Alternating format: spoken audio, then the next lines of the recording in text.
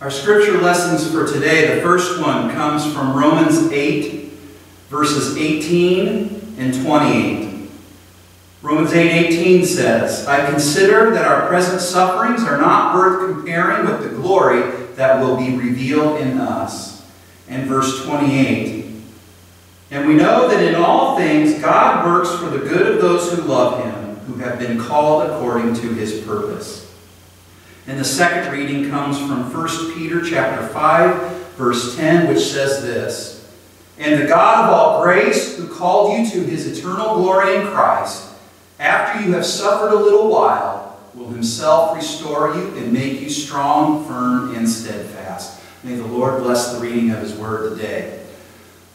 Our What is a Disciple sermon series continues again today, and our definition that has been building over the weeks, little by little, so far, is this. A disciple is a person who experiences the forgiveness and acceptance of God and follows the life and teachings of Jesus Christ. Which is to say that as disciples, we come to faith in Jesus, we experience Jesus and his forgiveness, and his acceptance, and thereby God's forgiveness and acceptance. And then we commit ourselves to follow this Jesus in our lives according to his teachings and example. A disciple also is a person who demonstrates the fruits of the Spirit. That is to say that disciples are gifted by the Holy Spirit.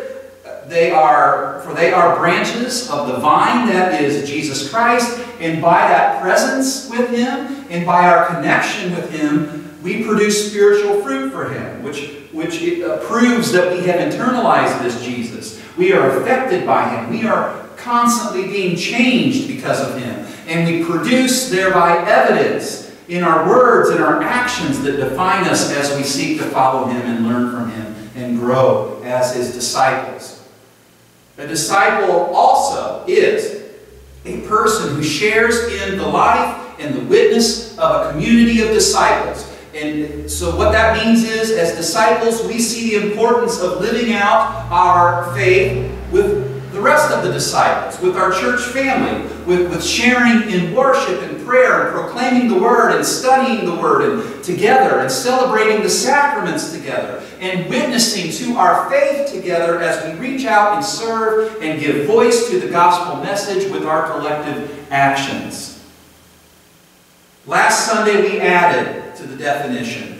A disciple is a person who serves in some form of ministry every day. We looked at Galatians 5 verses 13 and 14 and also at 2 Timothy chapter 4 verses 1 and 2. And there we determined that a disciple, being a disciple means we wake up each day and we know that we are called to ministry. We look at our mission field, we see what we can do, and we do it. And then we go to bed and we get up the next day and we do it again. And the next day after that. And the next day after that. And so now we're ready to add our next part of our growing definition of what is a disciple. And a disciple is a person who participates in God's suffering and transformation of the world. And gang, I have to confess to you today that this particular part of our growing definition of what a disciple is had me wrestling longer and harder than any of the others, because we are talking about suffering. And I don't know about you, but I don't like to talk about suffering. I don't like to think about suffering. And I sure as heck don't like to participate in suffering. And I'm guessing that you feel the same way. But we know all too well, don't we, that there is suffering to be had. It's there. And it doesn't escape any of us for very long. And if being a disciple, being a believer and a follower of Jesus, does not make us exempt from suffering, does it? And I feel sorry for you if you became a Christian because you thought that if you did, you would somehow escape suffering in this life, because I bet you've been disappointed more than once or twice along the way, haven't you?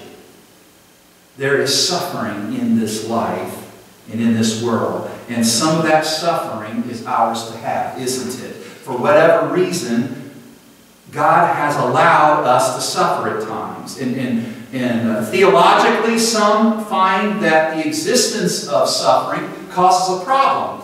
It's the fact that it exists in this world that for some people is a sign that somehow God is absent, or that God is not good. Because how could a good and a holy and a present God allow suffering? Why doesn't He do something about this suffering that's going on around us and is happening to us? But I do not think that the existence of suffering means that God is absent. Because what I've seen, and I'm hoping it's what you have seen as well, is that God is found in the suffering. So many times I've noticed that God is oftentimes right there in the suffering with His children. And another thing about suffering,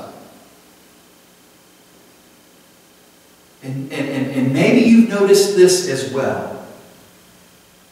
Maybe you've noticed that God uses suffering because God brings forth good out of suffering.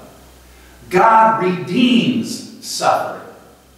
And the truth of the matter is, and we just came out of a season where we've reflected upon this, haven't we? God brought forth our redemption through suffering, didn't He?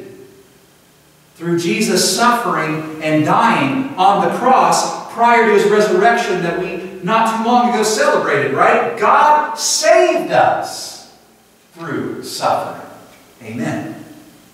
So here's what we see when we reflect upon this part of our definition of a disciple as being a person who participates in God's suffering and transformation of the world. Number one, God Himself participates in suffering. I'm hoping you remember these passages. I didn't read them to you. You can look them up for yourself. But maybe you remember these. Deuteronomy 3:16 in the Old Testament, reiterated again in Hebrews 13 verse 5 in the New Testament. The Word says, "Never will I leave you, never will I forsake you." Again, God is right here in the midst of your suffering. He will not abandon you to it. If you cry out to God in the midst of your suffering, He will be there with you. You've got to believe this, that His presence is with you, that He will be there to encourage you and strengthen you and uphold you. And do not think for a minute that the Lord is somehow missing your suffering, that He is somehow numb to your suffering, that He is somehow a stranger to suffering. Because the fact is, God participates in suffering Himself. And we know this. We know this to be true in the life, in the person of Jesus Christ. God stepped down off of His throne in glory and took on human flesh. Fully God became fully man. And with that, He took on all that suffering that goes with being a human being down here in a creation that is awaiting its redemption. I want you to know something today. God has had His heart broken. He too has been rejected. He too has been betrayed. He too was poor. He too was hungry, right? He too felt pain. He too tasted death. He too participated in suffering. It was part of the way. Number two, God transforms the world through suffering. There are times when suffering and transformation go together. If you've ever gone through some tough times, right? And when you got to the end of it, did you realize that you are now in a better place and you couldn't have gotten there had you not suffered through the journey you were on? Has that ever happened to you? Have you ever suffered through trials and tribulations and had your thoughts and assumptions challenged and and you were pushed to your limits, your faith tested in such ways, and you wouldn't have gotten there. You wouldn't have gotten where you needed to be had you not suffered your way through that. Has God ever shown you something? Has God ever taught you something that had you not suffered a bit with it, you just couldn't have gotten it? Amen, right? No, I am not saying that all suffering is caused by God. Please don't hear something that I'm not saying, you know. I don't think God causes all pain and suffering. I think we bring that on ourselves a lot of the time. Amen, anybody? But what I'm saying is that God causes good to come from suffering. God brings transformation out of suffering. And you see, with God, our suffering can lead to our transformation. And our transformation leads to our part that we play in His transformation of the world, which is a good place to look at our scripture passage for today. Again, Romans 8, verses 18 and 28. Now, in between 18 and 28, you're going to find there that Paul is preaching about present suffering and future glory. He's explaining that a little bit. His point being that we are suffering for now, but that it will all be redeemed in time. It will all be transformed in time. And he says that when he says there in verse 18, I consider that our present sufferings are not worth comparing with the glory that will be revealed in us. And he goes on to explain that the suffering that we are subject to now will be redeemed. He likens us and all creation as if we're going through labor pains in order to give birth to the redeemed bodies and the souls that we will inherit as the sons and daughters of God. And we sure didn't choose it for ourselves, Paul says. Amen, right? But God will make it purposeful. God will make glory come of it. And our hope is found in the one who can turn this mess around, who can bring healing amidst the pain and redemption out of our brokenness. Our hope is exemplified. Our hope is exemplified in the next part of Paul's preaching that we're looking at today, verse 28, which says, and we know that in all things God works for the good of those who love Him, who have been called according to His purpose. And there, folks, you have it. There you have it. There is some good. There is some good that is going to come out of this suffering that you're going through, because the Word says in all things God works for good. In all things God is at work to bring forth redemption, to bring forth transformation. Do you believe that today? I got to ask you today, is your hope found in a God who is at work to bring forth good from suffering that you and I are enduring right now? Is your hope found in a God who will not leave you to suffer alone, but rather will participate in your suffering and even transform you through your suffering? And thereby is your hope found in a God that is transforming His creation, the world, through suffering. I have to tell you, as we've gone through this coronavirus pandemic together, I am looking for transformation coming from God, and I don't know about you, but I have seen it. I have seen already transformation of the world through this suffering that we're going through. Some of what I see is that we are determining what is really important. I think we're being shown the value of human life. I think that the putting of others before ourselves, we're finding what that really looks like.